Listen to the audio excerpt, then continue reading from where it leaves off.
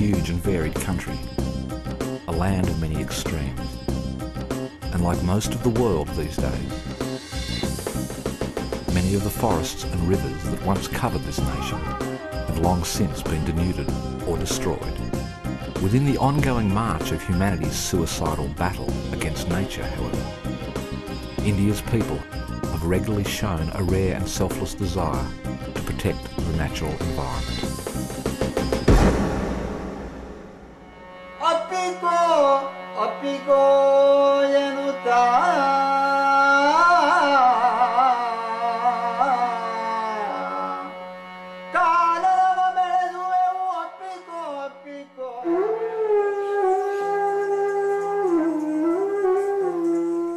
In 1975, something remarkable happened in northern India. The forests of the Himalayas were being cut down, which was nothing new, of course. But this time, local women, whose livelihood was dependent on these forests, hugged the trees to protect them from being felled. This spontaneous, responsive action soon grew into a nationally successful movement. So, the lady who first hugged the tree, I asked him, how this idea struck to you?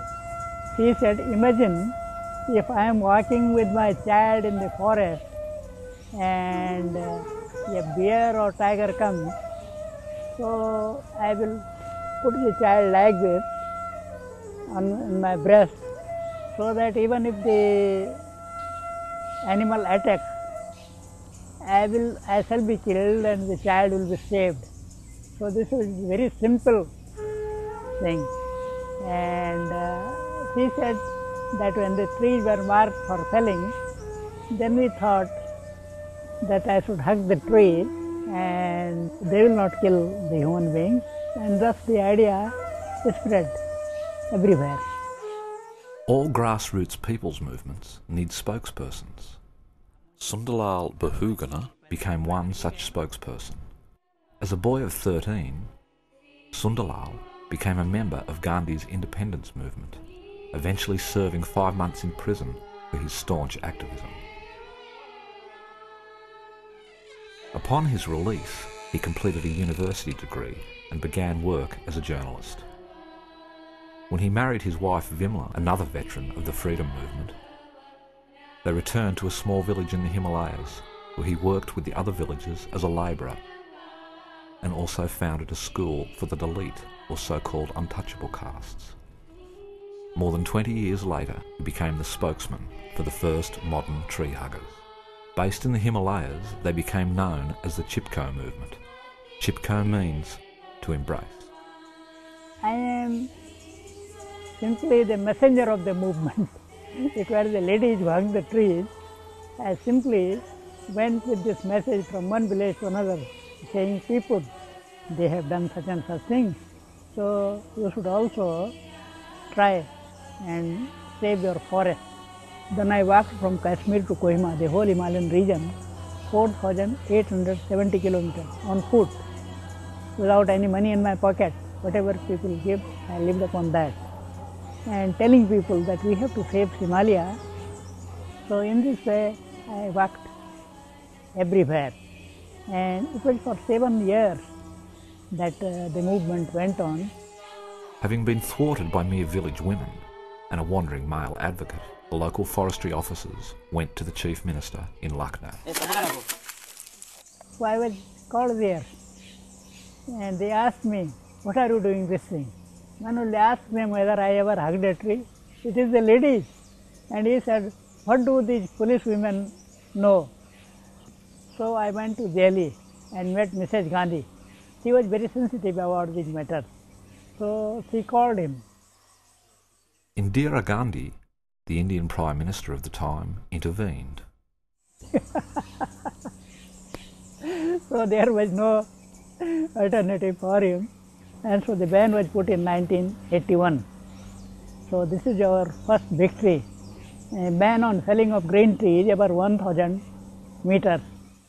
So This movement had a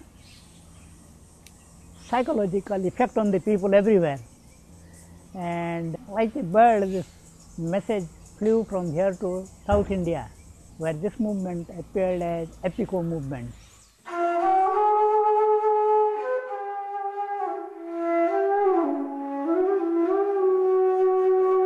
The tropical forests of the Western Ghats in the state of Karnataka in southern India are home to numerous endemic species.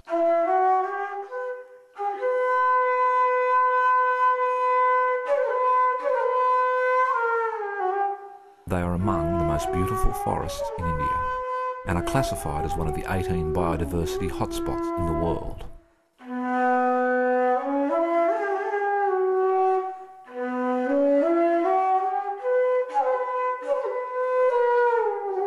Over the years, this fragile ecosystem has come under tremendous pressure from encroachments such as logging,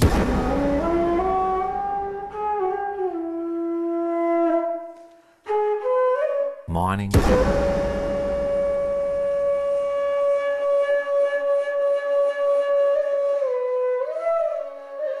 and development activities like hydroelectric dams.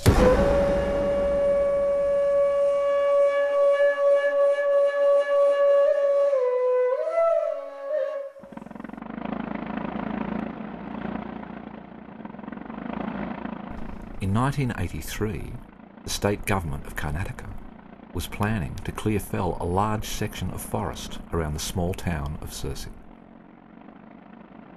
Their intention was to replace it with a monoculture teak plantation. Now, while monoculture teak plantations make for an arguably lucrative timber resource, there's very little that lives in them other than lizards and termites.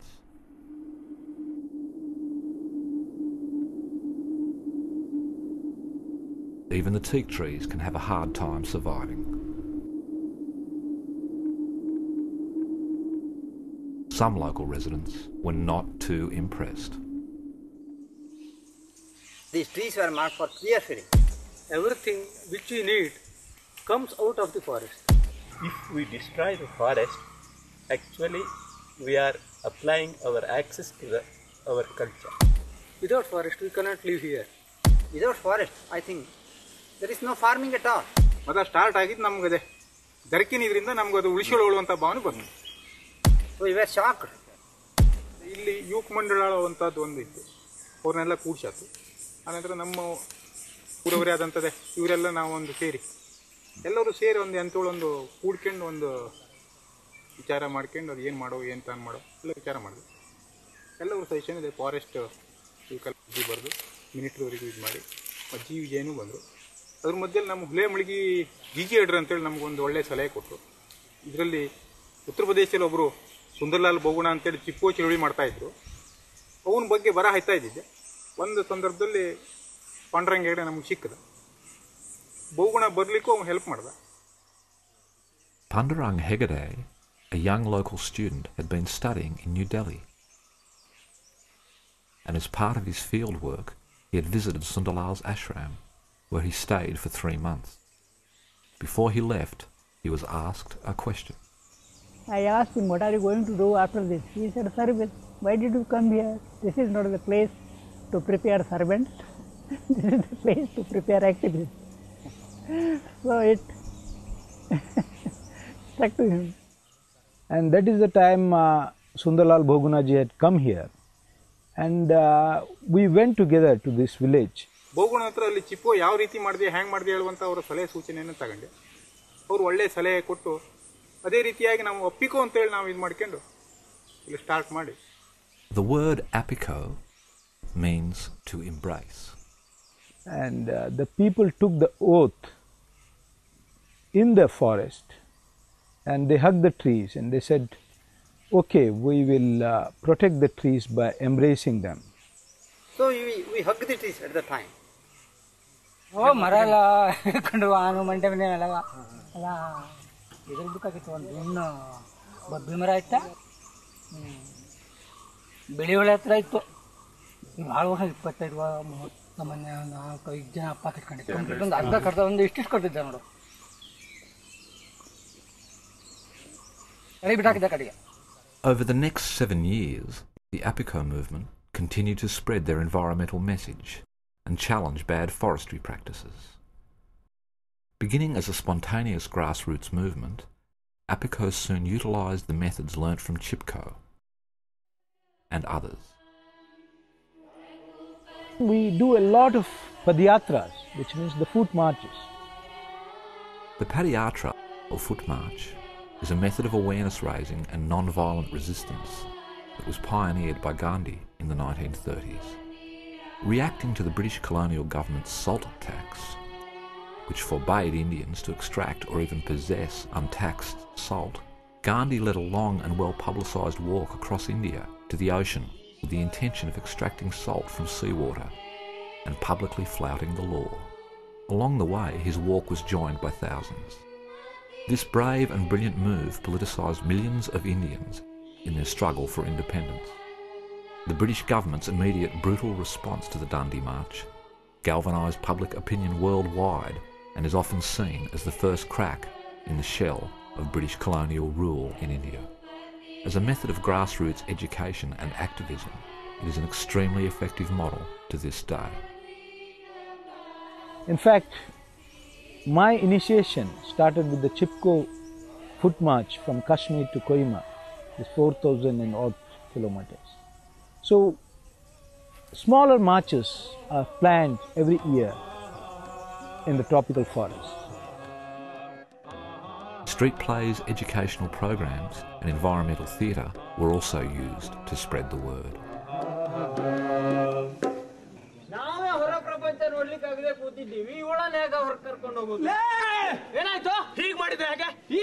Through this, we try to communicate the message of Appiko.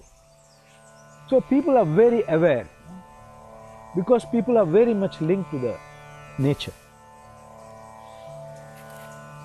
And this is in our philosophy also, that the living God is in the trees, in nature, in rivers, in mountains, is everywhere. You can see God in these things. His incarnation in many shapes.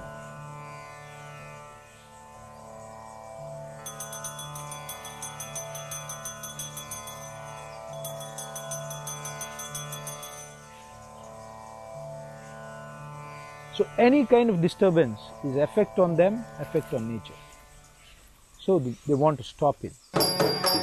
As awareness was raised amongst local people, the Appiko movement continued to grow.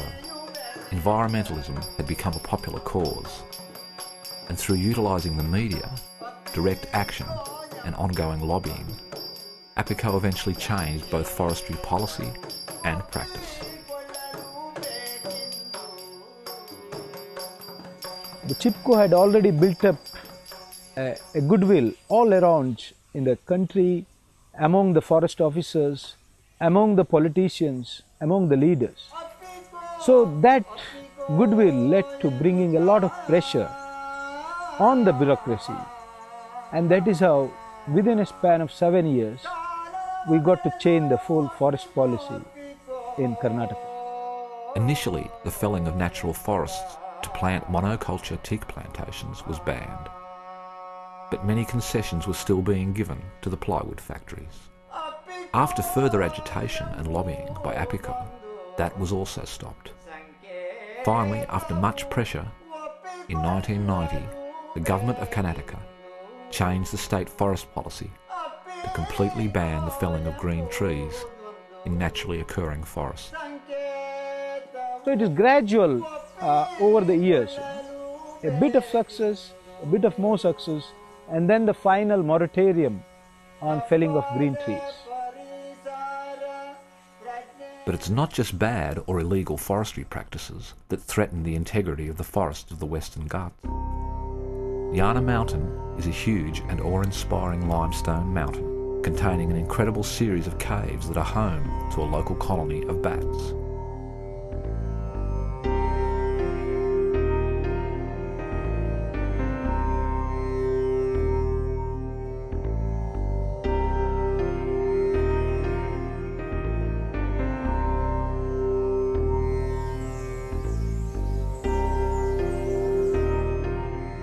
Surrounded by a beautiful rainforest preserve, Yana Mountain has 6 other smaller limestone outcrops nearby. In the 1980s, there were plans to turn Yana Mountain into a limestone quarry and establish a local cement factory. But we said no, nothing doing. Even a decentralized, small-scale cement factory is going to destroy this precious forest. And with the help of the local people, we organized a very big movement. Like any place of great natural power and beauty, Yana Mountain has always been regarded as sacred. Consequently, a centuries-old Shiva temple lies nestled at Yana's base. Usually during the time of Shivaratri, worshipping Shiva, at least 10,000 people visit that place.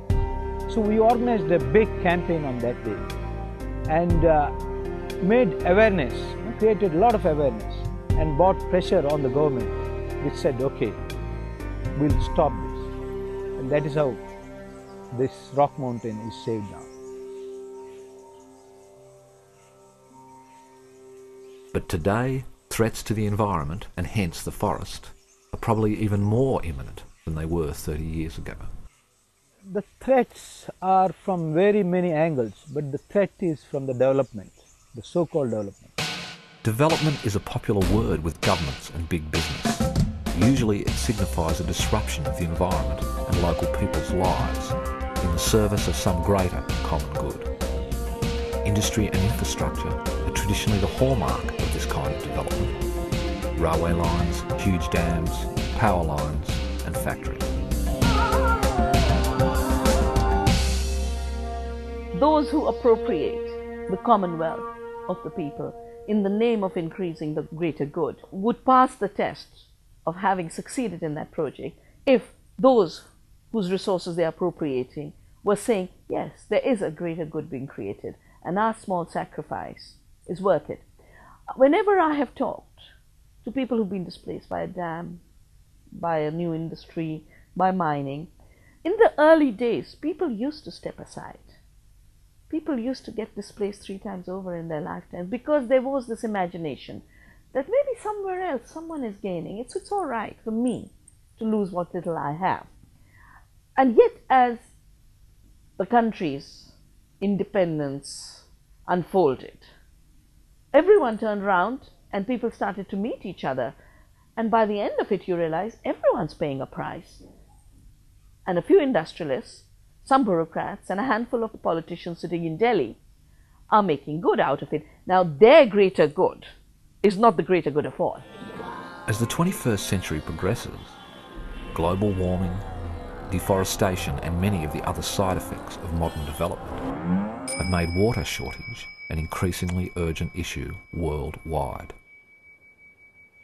There is no alternative to water, and water cannot be imported from anywhere. And now everybody has realized this thing. We are facing water scarcity in this country. In the plains, they are digging tube wells deeper and deeper. In a way, they are mining water. And unfortunately, there is very little water.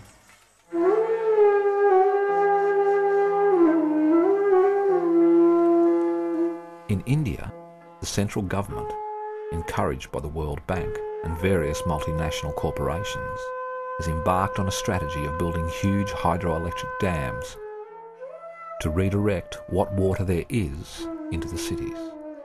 This when only some 30% of India's population is urban. The effect on rural people and on the environment has been devastating.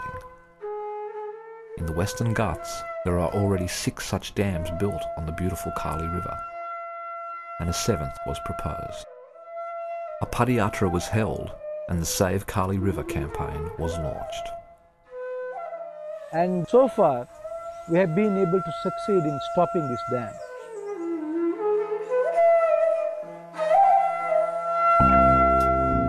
But dams aren't the only thing destroying the local water system. In the town of Delhi, India's 3rd largest paper mill is perched near one of the last remaining untouched sections of the Kali.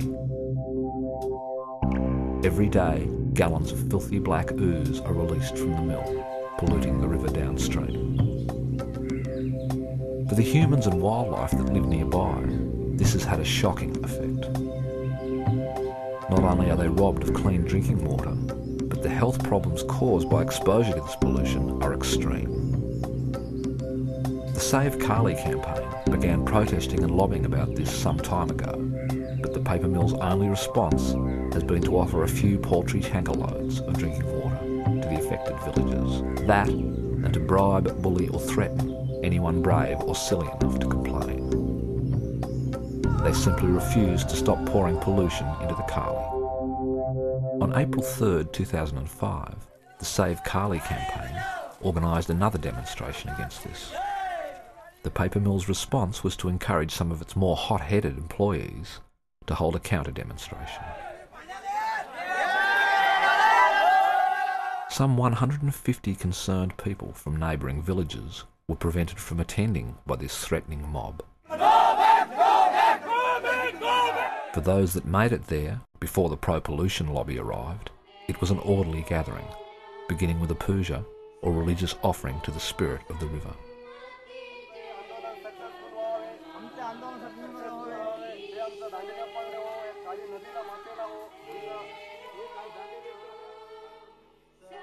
A march into town was planned to follow, but this was soon blocked by the small crowd of angry mill employees. Overexcited by company-supplied disinformation, extra pay, and probably free alcohol, they seemed to think that the demonstrators were traitorous troublemakers in the employ of evil foreign interests and hell-bent on closing down the mill, stopping development, and ruining everyone's chance of a good life and a Pepsi with every meal.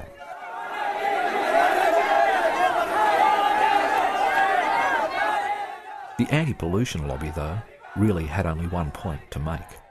Stop pollution, not the factory. This point, however, seemed to be completely missed by the mob, and it didn't take them long to focus their anger on the man they'd been told was the main cause of their misery.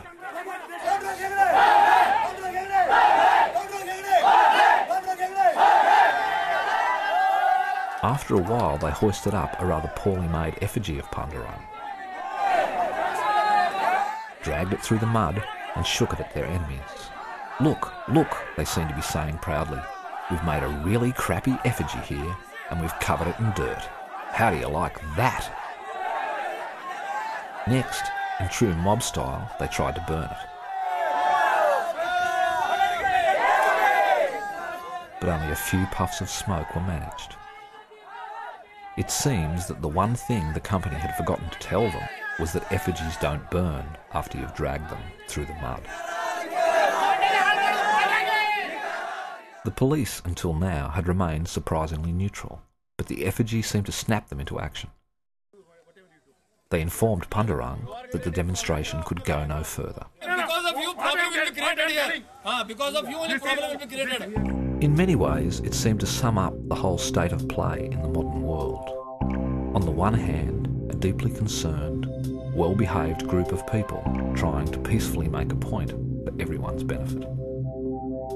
On the other, an angry, potentially violent and ill-informed mob.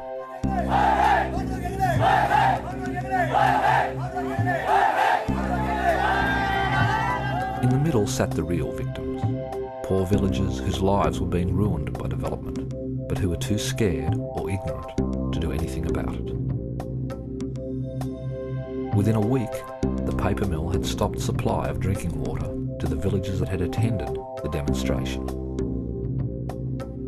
and arranged for the sacking of the one journalist who had reported the events in an unbiased manner.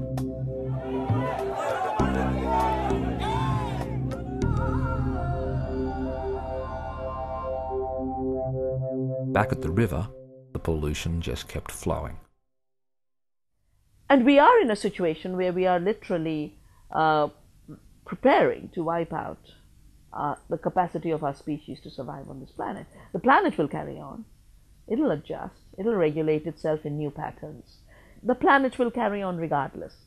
But the conditions that human beings need for survival We are changing that so dramatically that I think our generation is going to see within its lifetime conditions become so severe for living. Not because people don't have enough incomes, but because the ecological burden of a false growth model is catching up with us. And I believe now's the time for every sane person to go beyond this insanity and join hands to just have one project, maintaining the conditions of human survival on this planet. And that's the ecological challenge. You have to action. Today, we have so much thinking, very little action, and no feeling. So the modern man, technology has created a monster with a big head, feeble hands and no heart. The natural relationship between the three is disturbed. You have to have a balanced head, balanced heart, and balanced hand.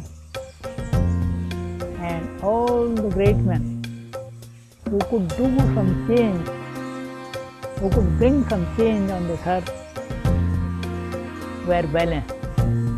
I think once you are initiated in the Chipko movement, you are part of nature. So it's not that every time we have succeeded. We have failed many times. But in spite of that, just because we are working with nature, that really gives you a lot of strength. And I think for me the strength is the nature itself. From nature I get my strength to work in spite of the failures. So I have come to a stage where I realize that there may be success, there may be failures, but to work for nature, there is nothing more satisfying than that. Use your head for creative thinking, your heart for compassion, and your hands for construction. And then you can bring, if there is any heaven, you can bring that heaven on the earth.